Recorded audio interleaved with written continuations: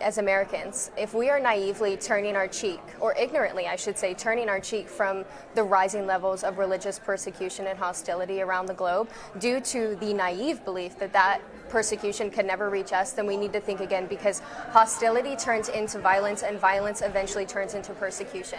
And so actually the Heritage Foundation put it beautifully. They said that any government willing to infringe on the right of consciousness will not hesitate to infringe on your other rights.